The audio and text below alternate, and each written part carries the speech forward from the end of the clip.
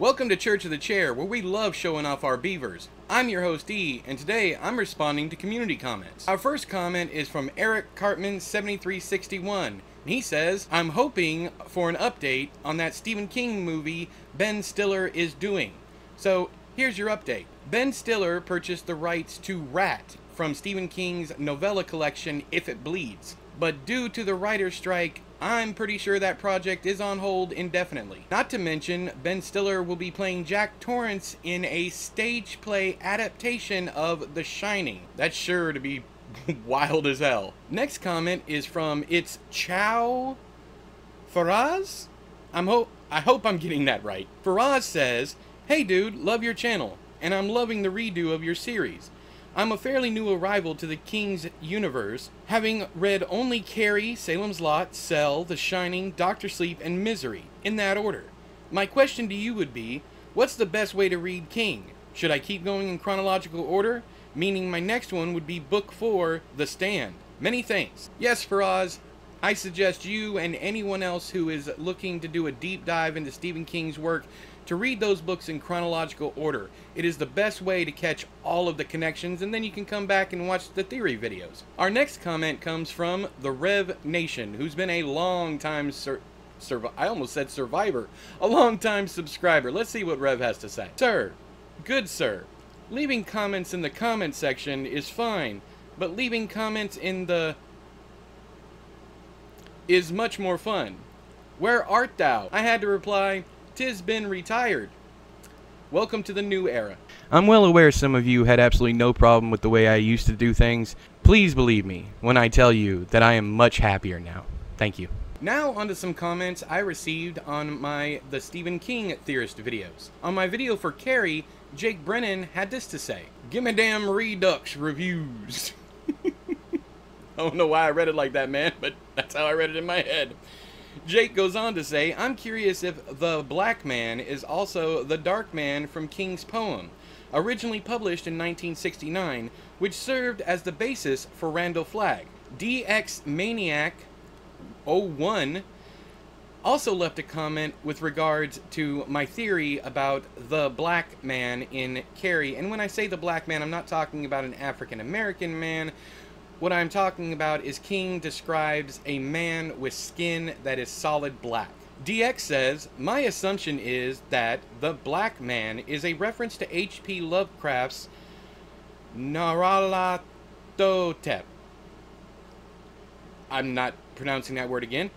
Specifically, in this case, from Dreams in the Witch House. I could be wrong, but I know Stephen King was a huge H.P. Lovecraft fan. Seeing as both Randall Flagg is the Dark Man from the original poem and the Man in Black from the Dark Tower, all of this, Jake and DX's comments, fit nicely. Thanks, guys. Now moving on to comments from my theory video for The Dead Zone. Y'all had a lot to say about my theory about how everyone gets their powers. My buddy Pat Costin had this to say. Johnny Smith hit his head by falling on ice as a kid, so he was showing mind powers before the car accident. The coma after the car accident somehow enhanced his mind powers. And Brad Perkins had this to say. I may be wrong, but I'm pretty sure Carrie had powers since birth. Didn't Margaret try to kill her when she was a baby and Carrie started crying and used her powers to make her stop? Next, Harry Stephen King reviews. I'm sorry, I can't say that name. I know it's spelled Harry, but every time I read it aloud, I think of Harry as in you're a hairy person talking about let's move on. Harry Stephen King Reviews 6385 says, I like the idea that Carrie had her powers full force after the traumatic event, but her powers came on full force before that with the Rain of Stones, so it wasn't just a shower scene. While I understand what you guys are getting at, and maybe I was not clear enough, when I said they brought it on full force, it was not to say that we hadn't seen those powers before. It was to say that after a traumatic incident, it seems like either powers get stronger or they come on for the very first time. Needless to say, I agree with all of you. You're all correct.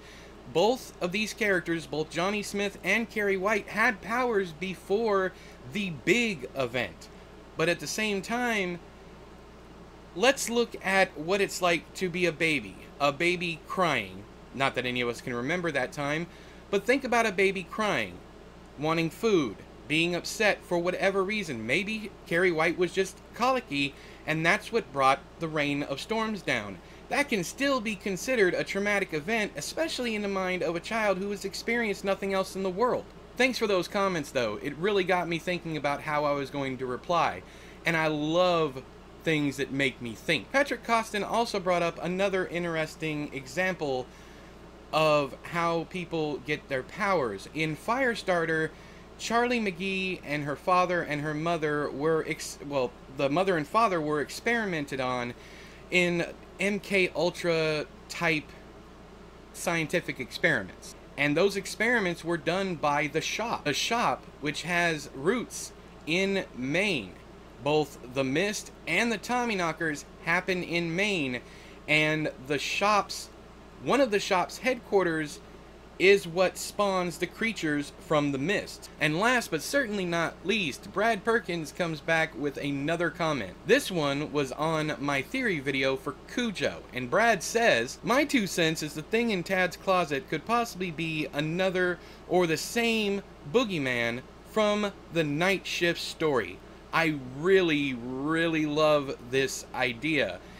The reason why is because we don't know where the boogeyman came from. Could the boogeyman be an outsider? Pennywise? Any kind of creature in the same vein? I love that you caught that, and I love that you brought it up, Brad. I appreciate you. But that's all of the time I have for you today. Make sure to comment down there on all of the videos, and maybe you'll show up in this series. But until next time... Whoa, whoa, whoa, whoa.